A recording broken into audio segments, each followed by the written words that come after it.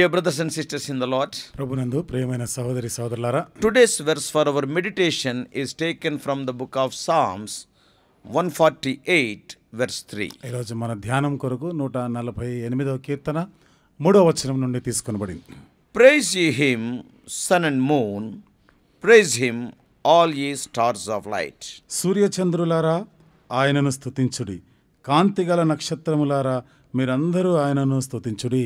We all know there are 150 psalms in the book of Psalms. ఈ కీర్తనల గ్రంథంలో 150 కీర్తనలు ఉన్నట్టుగా మనకు పరిచయం. The speciality of the last 5 psalms, that is Psalm 146 to 150 is, ఈ చివరి 5 కీర్తనల యొక్క ప్రత్యేకత అంటే 146 నుండి 150 కీర్తనల వరకు, and they start with the phrase praise the Lord and end with the same praise the Lord. ఈ కీర్తన యెహోవాను స్తుతించుడి అనే మాటతో ఆరంభించబడి యెహోవాను స్తుతించుడి అనే మాటతోనే ముగించబడుతున్నాయి. All the 5 psalms. ఈ 5 కీర్తనలు కూడా అలాగే ఉన్నాయి. So they start with hallelujah and ends with hallelujah. కాబట్టి ఈ కీర్తనలు హల్లెలూయా అనే మాటతో ఆరంభించబడి హల్లెలూయా అనే మాటలతోనే ముగించబడుతున్నాయి. The message of Psalm 148 is simple. 148వ కీర్తన యొక్క సందేశము చాలా సులువైనదే. It is the glorious psalm of praise. ఇది స్తుతి గురించిన ఎంతో మహిమాయుక్తమైన కీర్తన. The command to praise the Lord is repeated 9 times in the first 5 verses. మొదటి 5 వచనాల్లో యెహోవాను స్తుతించుడి అనేది 9 సార్లు ఆజ్ఞాపించబడినట్లు చూస్తున్నాం. And in the entire psalm it is repeated in 12 times. ఈ కీర్తన అంతటిలో కూడా 12 పర్యాయాలు అది చెప్పబడింది. So the theme is, ఇక్కడ ఉన్నటువంటి అంశం ఏమిటిదంటే, everything and everyone in heaven and on earth should praise the Lord. సమస్తమును ఆకాశమందు పరలోకమందును భూమి మీద ఉన్నవన్నీ కూడా యెహోవాను స్తుతించాలి. It appears, as someone commented, ఇది ఎట్లా ఉంటదంటే ఒక వ్యక్తి చెప్పాడు అట్లా, that the psalmist is in trance or in vision. ఈ కీర్తనకారుడు దర్శనంలో ఉన్నట్టుగా అని చెప్తున్నాడు. పరవశుడై దర్శనం చూస్తున్నట్టు. In that vision he had an encounter with God in heaven. ఆ దర్శనంలో పరలోకంలో అతను దేవుణ్ణి కలుసుకున్నట్టుగా చూపిస్తాడు. After that encounter he came down to the earth. ఆ విధంగా దేవుణ్ణి కలుసుకుని ఆయన సంధించిన తర్వాత మళ్ళీ భూమి మీదకి వచ్చినట్లుగా చెప్తున్నాడు. After seeing God's glory in heaven, he was having no words. పరలోకంలో దేవుని మహిమ చూసిన తర్వాత ఇక ఆయన చెప్పడానికి నోట మాట రావడం లేదు. And while coming down he was telling every part of the creation to praise that great God. ఆయన తిరిగి వస్తూ ఆ గొప్ప దేవుని సర్వ సృష్టి కూడా ఆయన స్తుతించవలసిందని గొప్పగా చెప్తున్నాడు. See here, the call to praise God does not raise step by step from below to upwards, but begins forthwith from above in the highest to the uttermost spheres of creation. మీరు గమనించండి, యెహోవాను స్తుతించుడి అనేటువంటి ఈ పదము ఏదో క్రింద నుండి అంచెలంచెలుగా మెట్టుగా పైకి వెళ్తున్నట్టు కాదు, కానీ పై స్థాయి నుండి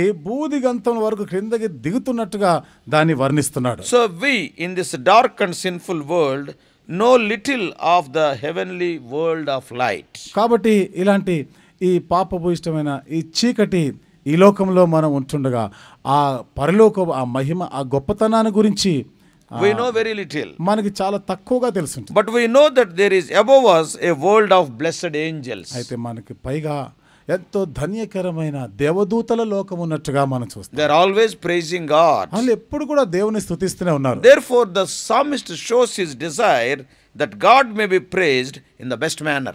కాబట్టి కీర్తనకారుడు ఆశపడుతున్నాడు దేవుడు ఉత్తమమైన విధానంలో స్తుతించబడాలి. The heavens with all contained in them declare the glory of God, as we read in Psalm 19:1. 19వ కీర్తన మొదటి వచనంలో మనం చదివిన ప్రకారం ఆకాశములన్నీ కూడా దేవుని మహిమను వివరిస్తా ఉన్నాయి. They call on us by word and deed to glorify the creator along with them and the redeemer of the universe. కాబట్టి సృష్టి కూడా ఈ విశ్వాన్ని విమోచించిన విమోచకుడైనటువంటి దేవుణ్ణి మనము కూడా మన క్రియల ద్వారా మాటల ద్వారా మనం స్తుతించాలి అని పిలుపునిస్తున్నాం. One more wonderful thing is, ఇక్కడ మరొక అద్భుతమైన సంగతి, when we see the way God created this universe in the first 2 chapters of Genesis, దేవుడు ఈ విశ్వాన్ని సృష్టించిన విధానము ఆదికాండము 1-2 అధ్యాయాల్లో మనం చూస్తాం. he created in the same sequence. చూడండి, అదే వరుస క్రమంలోనే సృష్టించినాడు. First the celestial beings and then the terrestrial beings. మొదట ఆకాశములో ఉండే వాటిని, వాటిని సృష్టించాడు ఆయన. ఆ తర్వాత భూమి మీద ఉన్న వాటిని సృష్టించినాడు. The framing of the world began above and wrought downward. కాబట్టి ఈ లోక నిర్మాణం ఎట్లా చేసినాడు ఆయన?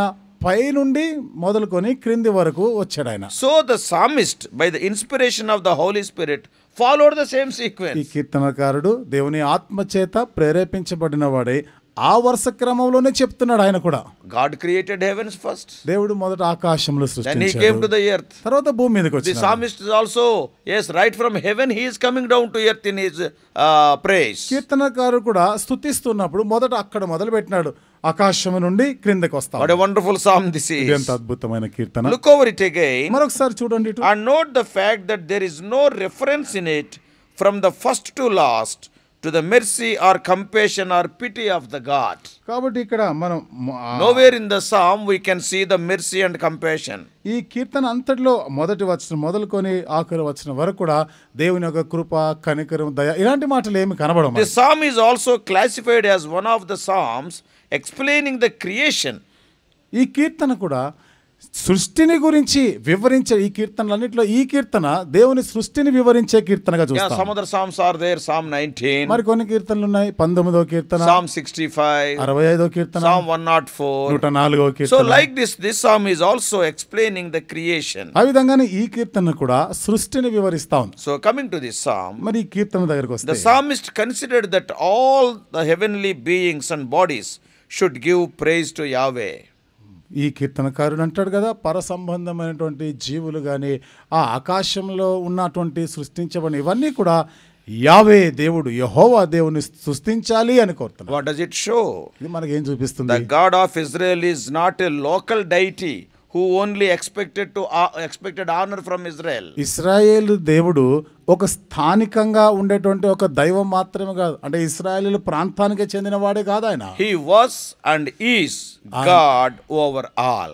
ఆయన ఉన్నవాడు, ఇప్పుడు కూడా ఉన్నవాడు, ఆయన అందరి పైన అందరికి పైగా ఉన్నవాడు ఆయన. So he deserves praise from celestial bodies as well. కాబట్టి ఆయన పరమందు ఉండే జీవుల ద్వారా కూడా స్తుతించబడేటువంటి యోగ్యుడు ఆయన. So Psalm 148 may be divided into two distinct sections. కాబట్టి 148వ కీర్తన రెండు ప్రాముఖ్యమైన భాగాలుగా విభాగించి చూడొచ్చు. Each calling upon a particular realm of creation to praise the Lord. ఒక్కొక్కటి కూడా దేవుని స్తుతించాలనే దాని గురించినటువంటి పిలుపునిస్తాడు.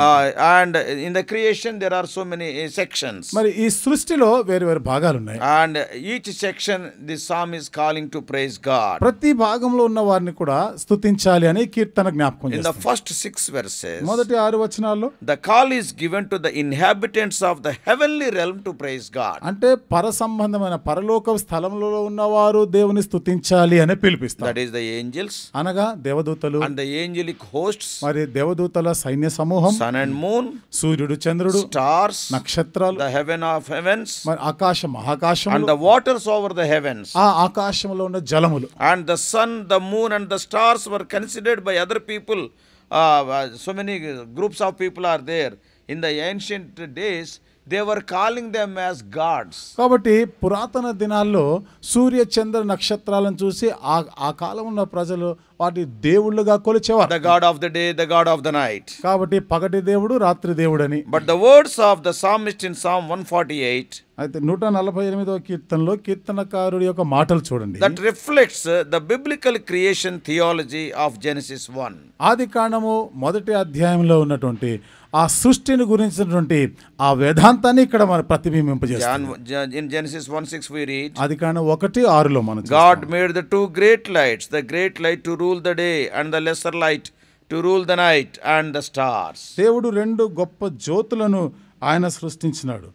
సూర్యుడు, చంద్రుడు, నక్షత్రాలను ఆయన సృష్టించినాడు. The sun, the moon and the stars are not gods to be worshipped, but objects created by God. సూర్యుడు, చంద్రుడు, నక్షత్రాలు ఆరాధించబడి పూజించబడేటువంటి ఆ దైవములు కాదు, అవి దేవుడు సృష్టించినవి, అవి దేవుని చేత సృష్టించబడినవి. So they are also called upon here to worship God. కాబట్టి అవి కూడా దేవుణ్ణి ఆరాధించాలి అనేటువంటి పిలుపు ఉంది వాటికి కూడా. If you read Joshua chapter 10, యెహోషువ గ్రంథం 10వ అధ్యాయంలో చదివితే verses 12 and 13, 12, 13 వచనాలు what Joshua said, యెహోషువ ఏమని చెప్పాడు? "O sun, stand still at Gibeon." సూర్యుడా గిబియోన్లోను ఆగిపోవాలి. and moon in the valley of Azalon. చంద్రుడు అని అయాలోను లోయలోను ఆగిపోవాలి. And we read further, మనం ఇంకా చదివితే, and the sun stood still and the moon stopped, ఆ విధంగానే సూర్యుడు నిలిచిపోయాడు, చంద్రుడు కూడా నిలిచిపోయాడు, until the nation took vengeance on the enemies. కాబట్టి ఈ దేశము శత్రువుల పైన పగ తీర్చుకునేంత వరకు అవి నిలిచిపోయినాయి. So they are not gods. కాబట్టి అవి దేవుళ్ళు కాదు. They are part of creation with a definite purpose. అవన్నీ కూడా ఒక ప్రత్యేకమైన నిర్దిష్టమైన ఉద్దేశంతో సృష్టిలో భాగముగా ఉన్నాయి అంతే. Then the highest heavens and the waters above the heavens and the waters between the heavens below and the heavens above are asked to praise the Lord. కాబట్టి పరమాకాశములు, ఆకాశం పైనున్న జలములు ఇవన్నీ కూడా ఆయనను స్తుతించాలి అని కోరబడుతుంది. The psalmist calls on all elements of heavens to praise the Lord. కీర్తనకారుడు పరమండలంలో ఉన్న వాటన్నిటిని కూడా దేవుణ్ణి స్తుతించాలి అని కోరుతున్నాడు. And in verse 5 we can see the reason. 5వ వచనంలో దానికి కారణం చూస్తాం. Why ought creation to praise God? సృష్టి ఎందుకు దేవుని స్తుతించాలి? Because the psalmist says, ఎందుకంటే కీర్తనకారుడు చెప్తున్నాడు, at God's command all was created. చూడండి, ఇవన్నీ కూడా యెహోవా ఆజ్ఞయ్యగా పుట్టినవి, సృష్టించబడినవి. The same word is used in Genesis 1 to describe God's creative activity. ఇదే మాట ఆదికాండం 1వ అధ్యాయంలో దేవుడి యొక్క సృష్టించేటువంటి ఆ క్రియను గురించి మాట్లాడుతుంది. So in the first 6 verses the heavenly bodies, psalmist is telling to praise God. కాబట్టి మొదటి 6 వచనాల్లో కీర్తనకారుడు పరసంబంధమైన వాటన్నిటిని కూడా స్తుతించాలి అని కోరుతున్నాడు. When we come to 7 to 14 verses, 7 నుండి 14 వచనాలకు వస్తే, the focus of the psalmist is psalmist's call to praise shifts from the heavenly realm to the earthly realm. ఇప్పుడు కీర్తనకారుడు తన దృష్టిని పరసంబంధమైన వాటి నుండి, ఆలోకం నుండి భూలోకానికి తీసుకొని మరలుస్తున్నాడు ఆయన. Of course this part we are not going to meditate now. అయితే ఇప్పుడు ఈ భాగాన్ని ఇప్పుడు మనం ధ్యానం చేయము. It is all about the call to see monsters, fire and hail. ఇవన్నీ కూడా భూమి మీద ఉన్న మకరములు, అగాధ జలము, వడగండ్లు, and snow and frost, stormy wind, mountains and hills, fruit trees and cedars.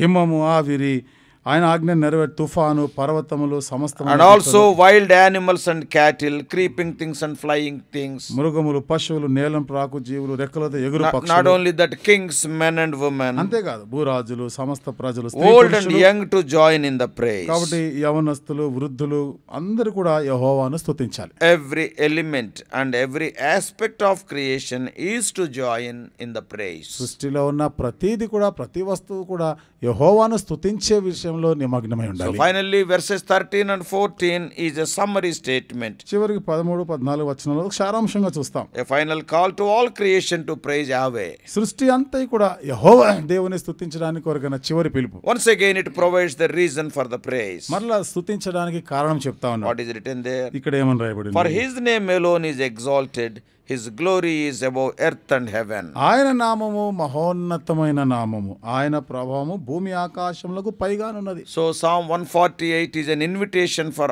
all of creation and its inhabitants, the heavens and the earth, to join in the praise of God. కాబట్టి 148వ కీర్తన సృష్టి యావత్తు కూడా, పరమందును భూమి మీద ఉన్నవన్నీ కూడా యెహోవాను స్తుతించాలి అనేటువంటి పిలుపు. All are included. అందరూ కూడా దాంట్లో ఉంటున్నారు. None are excluded in this call. ఈ పిలుపుకి ఎవరికి మినహాయింపు లేదు. When such created beings are asked to praise God, what about us who are created in his own image? ఈ విధంగా సృష్టించబడినవన్నీ కూడా యెహోవాను స్తుతించాలి అని పిలువబడతా ఉన్నప్పుడు, మరి ఆయన స్వరూపంలోనే సృష్టించబడిన మన మాట ఏమిటి? How much more we have to praise him? మనం ఇంకెంత ఎక్కువగా దేవుని స్తుతించాలి. He created us in his own image. ఆయన తన స్వరూపంలో మనల్ని సృష్టించాడు. He redeemed us by his precious blood. తన ప్రశస్తమైన రక్తం ద్వారా He is విమోచించాడు. preparing a place for us. మన కొరకు స్థలం సిద్ధపరుస్తున్నాడు. Therefore let us praise him all the days of our life. కాబట్టి మన జీవిత కాలం అంతా కూడా యెహోవాను స్తుతిస్తాం. May God bless us. దేవుడు మనల్ని దీవించును గాక. Shall we pray? ప్రార్థన చేసుకుందాం. Loving heavenly Father, ప్రేమగల మా పరలోకపు తండ్రి, what a great God art thou. ఎంత గొప్ప దేవుడవు నువ్వు. By the power of thy word thou hast created everything what we are seeing, even the unseen things. నీ నోటి మాట శక్తి వలన మాత్రం ప్రభువా దృశ్యమైనవి అదృశ్యమైనవన్నీ కూడా సృష్టించినావు. Probably in his trance or in a vision, the psalmist have come to the heaven of heavens. బహుశా కీర్తనకారుడు పరవశుడైనప్పుడు ఆ దర్శనంలో ఆకాశం, మహాకాశంలోని పరమాకాశంలో చూసుంటాడు. After seeing thy glory, నీ మహిమను చూచిన తర్వాత, oh, he is commanding, oh Lord, everything whether it is celestial or terrestrial, to praise and worship thee. అన్నిటినీ కూడా అవి పర సంబంధమైన భూ సంబంధమైన వాటన్నిటిని కూడా యెహోవాను స్తుతించాలి అని They may ఆజ్ఞాపిస్తున్నారు. be great stars or the beings of heaven like angels or archangels. అవి గొప్ప నక్షత్రాలే కావచ్చు, లేదా పరలోకంలో ఉండే దూతలు, దేవదూతలు, మహాప్రధాన దూతలైనా They may కావచ్చు, be sun, moon or అవి stars. సూర్య చంద్ర నక్షత్రాలైనా కావచ్చు. They are not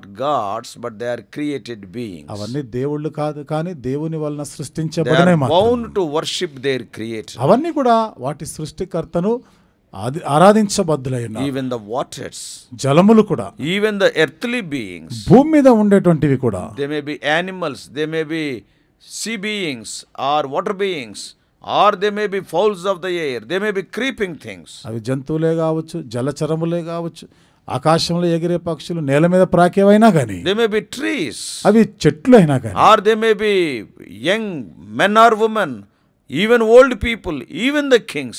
They have to bow down before you and worship you. స్త్రీలైనా పురుషులైనా యవనస్తులైనా వృద్ధులైనా కానీ, రాజులు భూపతులు అందరూ ప్రభా మిమ్మల్ని ఆరాధించబద్దులైన. Thou art the only one God who is worthy of worship. ఓ దేవా, నీవు మాత్రమే, నీవొక్కడవే ఆరాధనలకు యోగ్యుడైన దేవుడు. Give us worshipful hearts. ఓ దేవా, ఆరాధించే హృదయములు మాకు దయచేయి. Throughout this day, as a matter of fact, throughout our life, we will go forward, O Lord, with this worshipful attitude. ఈ దినమంతయు మా జీవిత దినాలన్నీ కూడా ఈ ఆరాధన వైఖరితోనే కొనసాగిపోదుము గాక. We do pray in the matchless and mighty worship bound name of our Lord and Savior Jesus Christ. మా ప్రభువును రక్షకుడైన యేసుక్రీస్తు ప్రభువారి ఆరాధనలకు యోగ్యుడైనటువంటి నామములో, శక్తిగల సాటి లేని నామములోనే ప్రార్థించి వేడుకుంటున్నాము తండ్రి. Amen. ఆమేన్.